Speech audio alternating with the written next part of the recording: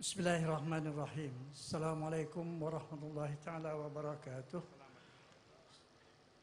I have one question and one suggestion for you, Mr. Zakir.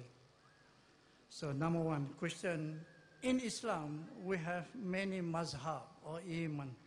Because of this different teaching, of different ideas created, although all based on Islam brought by the messenger and the God, Al-Quran, but the late followers of this mazhab has already diverted the ideas and made the wrong teaching. So the problem is now arises where people try to strengthen their ideas and ideologies and teaching. So right now, the world is not at peace. So what do you think of that problem? Thank you. The brother has asked a question which has already been answered in my lecture. The brother asked a question that we have madhabs, and because of that, the difference of teaching, so what is the solution? I told you, all the four ayammas, may Allah have mercy on all four of them. There were many ayammas. The more four famous one, Abu Hanifa, may Allah have mercy on him. Then we have Imam Malik, may Allah have mercy on him. Imam Shafi, may Allah have mercy on him. And Imam Ahmad ibn Hanbal, may Allah have mercy on him. All of them were great scholars. All of them told that you have to go back to Allah and His Rasul. And when we see the fatwas and the teachings, more than 95% is same. In points where they differed, all of them said that when you find a hadith which is sahih, that is my madhab. Abu Hanifa, may Allah have mercy on him, said, Rahimullah. Imam Shafi, may Allah have mercy on him, he said that. And all the four imams said that if you find any of my opinion which goes against the book of Allah or the teachings of Prophet Muhammad sallallahu alaihi wasallam, ignore my opinion. So all these ayammas came to educate the Muslim ummah, not to divide them. It is we followers who fight amongst ourselves. The ayammas never fought. They were great scholars.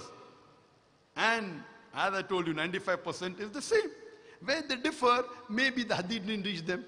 That's what Imam Shafi, Allah have mercy on him, said, that I have changed my opinion. He wrote a book, Qadim and Jadid, Al-Um. When he traveled to Egypt, he found many new things. He changed his opinion.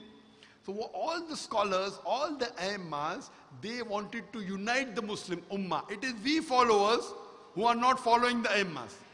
The ayammas never said that you divide.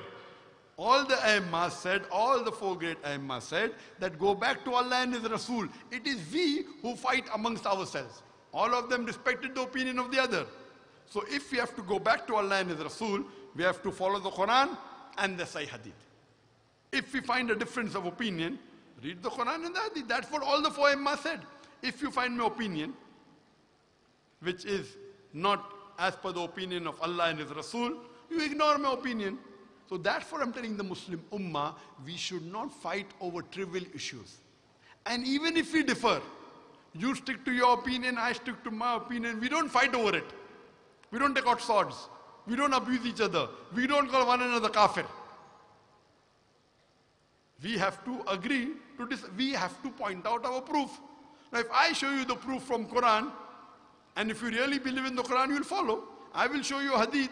If it says you'll follow, if there's a different interpretation and we differ, no problem. We agree to disagree with the different opinion. But we should not fight. We should not abuse each other. We should not call one another kafir. Inshallah, if the Muslims are united, because as we know, major points are same.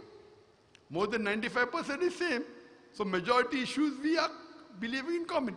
Ta'alaw ila kalimatin sawa'in bayna bainakum. Come to common terms as between us and you. And if you go back to the teachings of Allah, His Rasul, and the Sahaba, the Tabain, the Tabi Tabain, inshallah, again, we'll be on top of the world. Hope that answers the question. Why to convert to Islam if it is not a peaceful religion? So what and how we have to do it to promote Islam